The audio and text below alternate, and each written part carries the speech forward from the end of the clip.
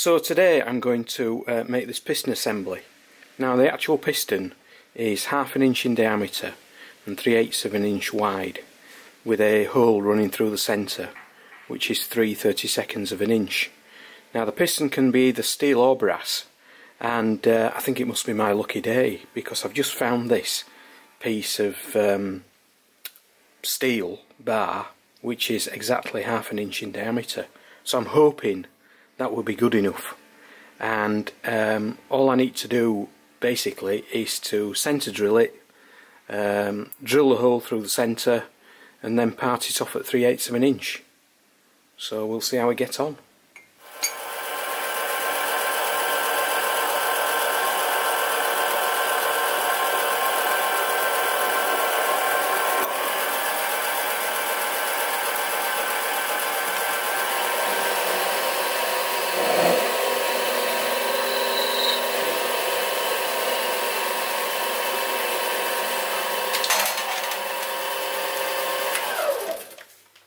Well, I'm gradually getting the knack of this parting off. So the piston seemed to go okay, so now I need to make this little connecting piece here out of brass.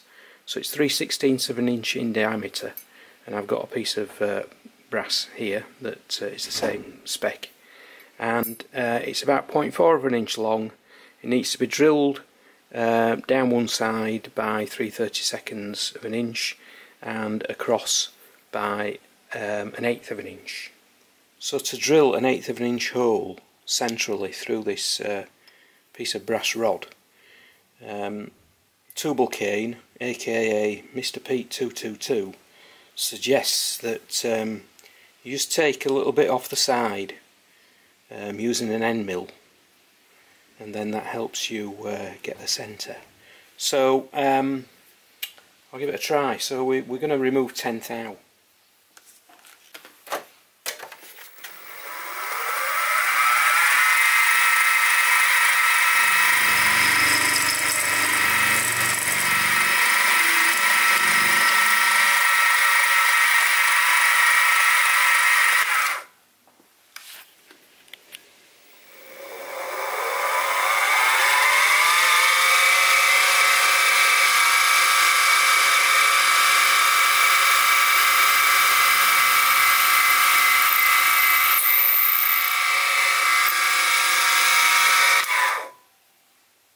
Well, that seemed to work okay.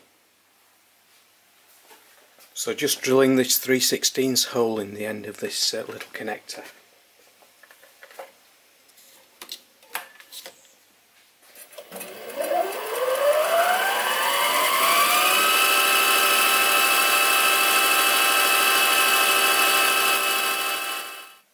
Well, I must say that worked out very well, and I really enjoyed drilling this little item here.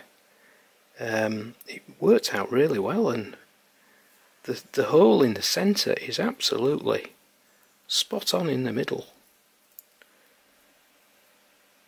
So all I'm waiting for now is a piece of brass bar, 3/32 of an inch in diameter. So I'm waiting for that to come through the post. Also off camera I decided to Loctite this crankshaft. So just Loctited that pin in there and the shaft. Now, amazing, that Loctite, 638. Never used it before, but it went off within about 4 minutes, 5 minutes. Amazing stuff. Well, you might remember on my first video I made the cylinder, and the cylinder moves like that on the upright, and that's the pin that holds it all together. So off camera I've just threaded that to an M3 thread, and also off camera I've made this nut, and I've knurled it using my new knurling tool. Really happy with that. It's amazing what you can make on these little mini lathes. Okay, so I decided just to Loctite this piston onto a bit of round bar, just to check that, you know, it moves okay, and it does. That feels okay, and if I cover all the holes up we get a nice pop. So hopefully that'll be good enough. Whew.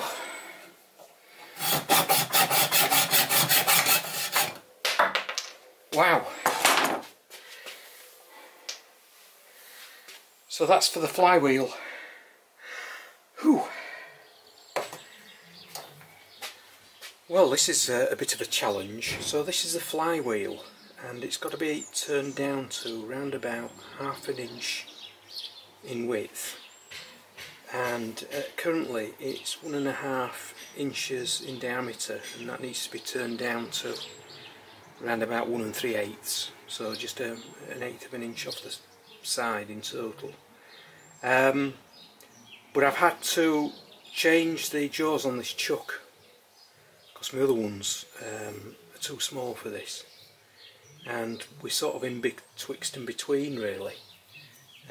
It won't fit in the outside of these jaws, so I've had to go right on the inside, and my tool here is very close to the jaws, so I don't want the tool to crash into the jaws, but I need to face this off. So I'm going to have to take this very steady, and I've also got a live centre off my woodworking lathe here, which is an MT2, just to offer a little bit of extra support, and then I'll have to finish the inside off, or the centre off, without that there. So anyway, let's see how we get on, fingers crossed. Like I say, I'm going to have to take this very steady.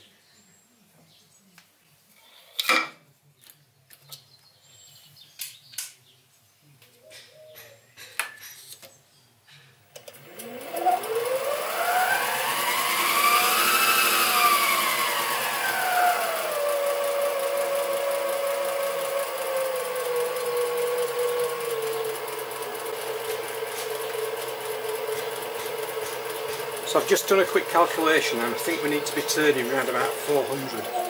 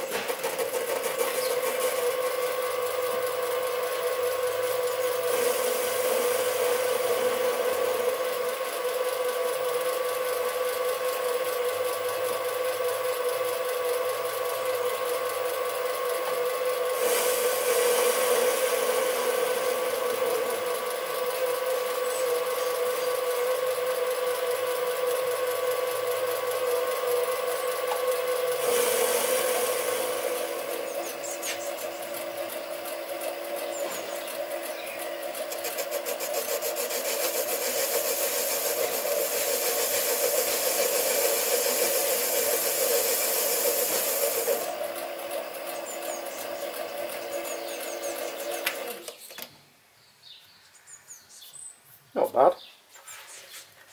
So while I'm here, I'm going to centre drill and drill the required diameter hole. Well, I was right. The diameter of the flywheel is 1½ inches, and it's just touching the base, so it just needs a little bit skimming off it, probably around about 1/8 of an inch in total of the diameter. So the problem I've got is holding this on the lathe, but I've come up with a solution which I hope will work, so we'll go over to the lathe and I'll show you. Okay, so I've just turned down this mild steel bar to a diameter the same as the hole that's in the flywheel. So I'm just going to put the flywheel on that I've tapped this end here, and I've just got a bit of aluminium that I've tapped. Put that on there, tighten it up, and hopefully I'll be able to just skim 1/8 of an inch off.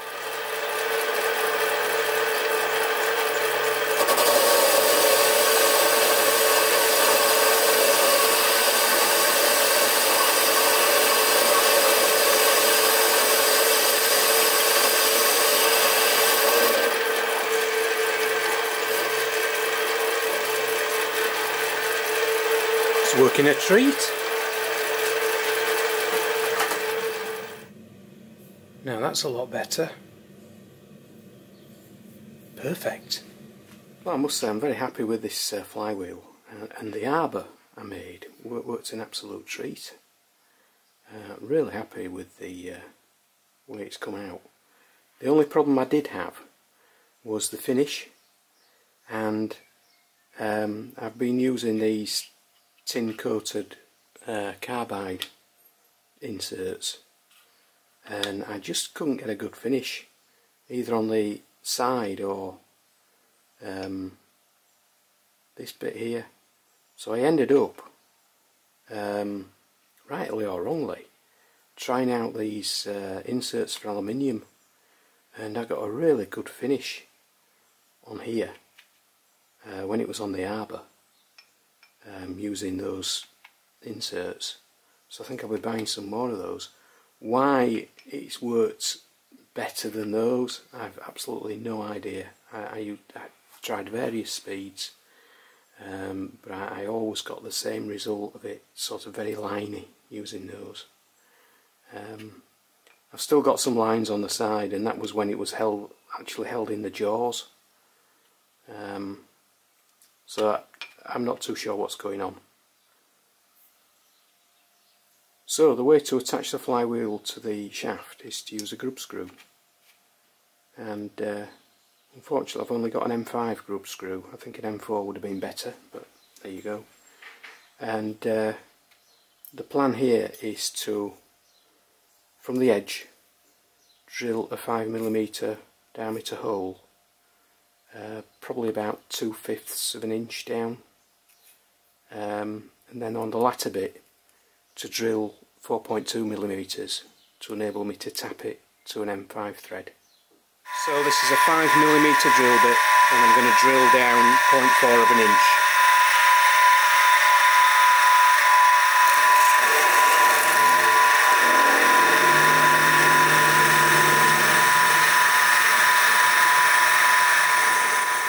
So using my pretend Dremel, I'm just going to cut this piece of brass bar to length to connect to the piston. So this is 3/32 in diameter.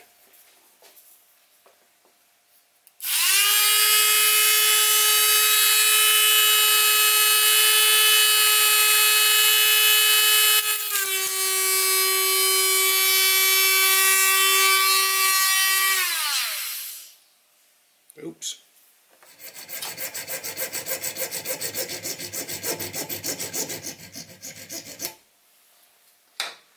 Okay, so having drilled the hole for the grub screw and tapped it, I just hand reamed the centre again just to make sure it was nice and clear. So in terms of components, I think that's it. I think everything's made. I'm just waiting for a spring to go on here. So hopefully the next video will show assembly and running. So hope to see you in a bit. Oh, and one thing to mention, what you don't see when I'm using the machines is I use a full face mask. So it's the one I use for wood turning. You never can be too careful. Unfortunately, when I was using the Dremel tool, I forgot to use this, and that came flying off the tool, and I was lucky. So it just goes to show even the smallest of tools can be very, very dangerous. Anyway, hope to see you in the next video.